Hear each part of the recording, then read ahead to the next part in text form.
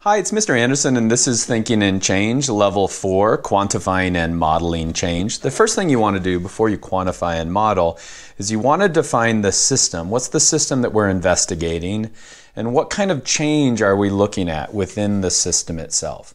Now, for us to quantify change, we really have to look at what's changing over time. So we're going to look at how things go in and out of the system over time. So to understand that, we have to define what's the system, what comes into the system, what goes out of the system. And it's really like accounting, just keeping track of what comes into the system and then out over time.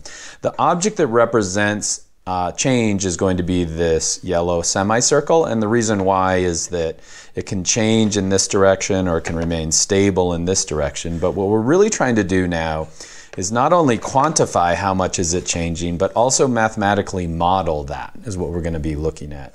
After watching this video, you should be able to quantify and model change in something like water flowing into and out of a sink, or if we look at carbon moving into the atmosphere and then back into Earth systems. I'm going to start by showing you my thinking as we look at objects moving into a wooden box and out again. And then when I'm done with that, you'll have a chance to do the same with Mongolian earnings. And so let me clean this up and we'll get started. Okay, so the first thing we want to do is we want to define the system. In this case, the system is going to be this wooden box. So let me define the system.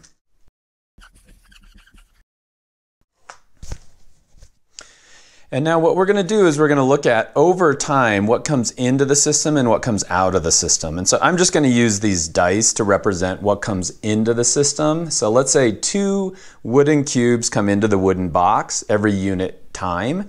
And then we're going to say that just 1 cube comes out of the box over time. So I'm going to just put these down here. And so let's get started. So at time 0, we're going to have 10 cubes inside the box. But now I'm going to put 2 cubes in. So these would be the inputs. So 2 cubes come in, and then 1 comes out. And now let's do that again. So 2 cubes come in, and then 1 comes out. And then 2 cubes come in, and 1 comes out.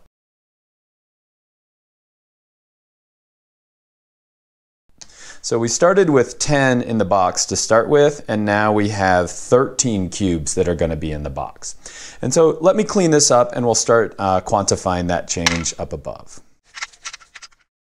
Okay, so the first thing we want to do is we want to decide what was the system to start. So let me write down the starting value of the system. So at the beginning there were 10 cubes in the system. And now let's go to time 1 and let me fill in these boxes. Okay, so at time unit 1, we had 2 cubes come into the box. So we had 10 cubes before, we added 2 cubes to it, but then we had 1 cube go out. So how much are we going to have in the system? There's going to be 11 cubes in the system because we had 2 come in, 1 come out, so there's a net addition of 1 cube into the system. Now let's look at time 2 and time 3.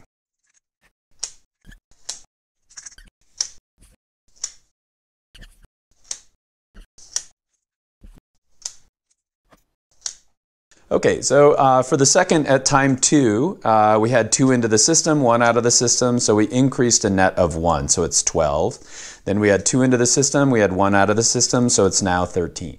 And so I could keep doing this forever. What I'm doing here is I'm quantifying change in the system. How is the system changing over time? But you can start to see that this is going to be laborious for me to do this for all of the cubes. And so what we try to do next is we try to find a mathematical model that would explain what happens in the system over time. So let me move this down below and let's define what these parts are.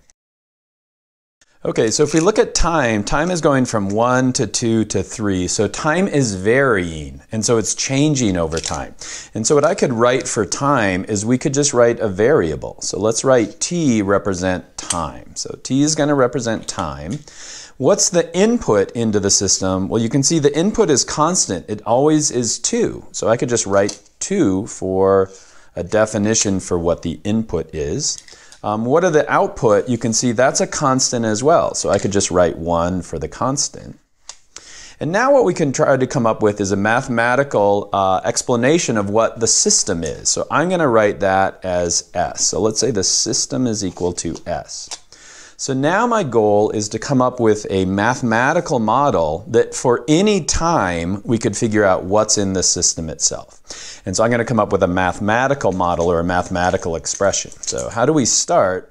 Well, what we're trying to figure out is what's happening to S over time. So I'm going to say S is equal to, and so I'm going to write an equation for that. What did the system start with? If you remember, we started with a value of 10. So it always starts with a value of 10. Remember, we were adding over time. What's the next thing that we're doing? Well, we have to add what comes into the system. So let me show you what that looks like.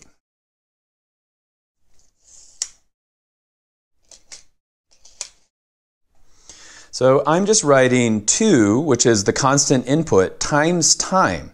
So if we look at here, when we were adding at time 3, it's 3 times 2. Or when we get to this third step, there'd be 6 that we're adding into the system itself. Now we're also losing out of the system. So that means we have to subtract a value. So this is now a mathematical model where the system number is equal to 10 plus 2 times time minus 1 times time, where 2 and 1 are the rates into, or the amount into and out of the system itself. So let's see if this value or this expression works out. So let's look at time 3. So we would have 10 plus 2 times 3, which is 6, minus 1 times 3, which is minus 3, and so we'd get 13. And so it doesn't matter what our time value is. If it's 5, for example, it would be 10 minus 5, or it'd be 15. And so we call this a mathematical model that explains what's happening into the system itself. So what I'm going to do is now clean this off, and I'm going to set up one for you to try. Okay, for this next example, what I've got is Mongolian earnings. So I was looking on the internet and I found that an average person in Mongolia makes $500 a month. And so they make around $6,000 a year. They also, in Mongolia, have a flat tax rate. So that means at the end of the year, they take 10% of your earnings for the year. Those are the taxes. And so we can think of Mongolian earnings as the system. And so what I'd love to have you do is fill out a data table like I was just doing. What comes into the system, if we think of the system as the earnings over time, so in year 1, in year 2, in year 3, what comes into the system, how does that change over time? And then once you've done that, try to figure out a mathematical model. So pause the video. You could use the thinking slides if you want to down below. Pause the video, try to do it on your own, and then come back and we'll see how our thinking compares.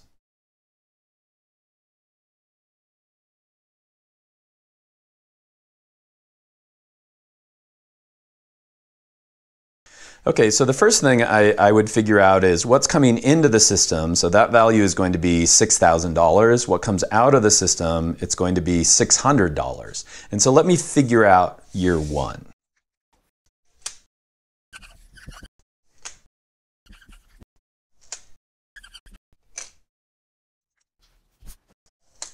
So the first thing I did is I wrote down how much money was in the system at the beginning. So at time 0, there'd be $0 in the account. There's $6,000 that they earned during the year. So that would be added into the system. Those are going to be positives. But then we're going to lose that $600 as a flat tax. And so you can see that the system is going to be $5,400. Let me do year 2 and year 3.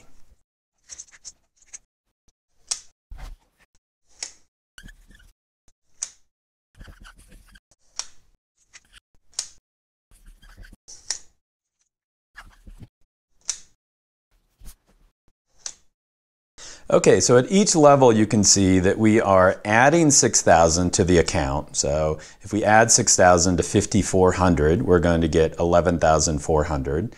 But then you're losing that $600. And so now you're down to 10,800.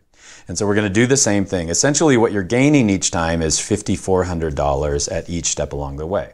So I'm going to pull these values down below, and then I'm going to show you how I would work out a mathematical model for that.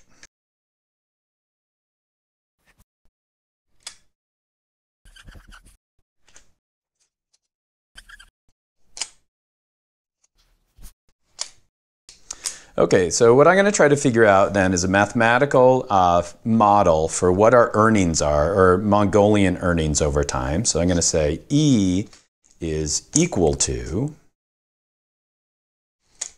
so we start with the value in their earnings to times 0. So they're going to start with $0 to start.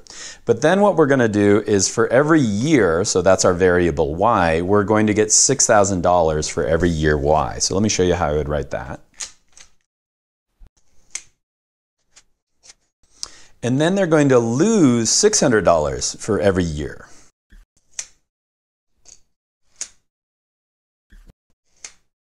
So now we have a mathematical model. So if I want to figure out how much am I going to make if I'm in Mongolia and I work for, let's say, 10 years, that's going to be 6,000 times 10, so that's going to be $60,000. But then I'm going to lose $6,000 for that. So I'm going to end up with $54,000 over a 10-year period of time. So you can see the value of creating a mathematical model. We don't have to quantify the change over time. So that's my thinking, just showing you how we can quantify and model what comes into a system over time.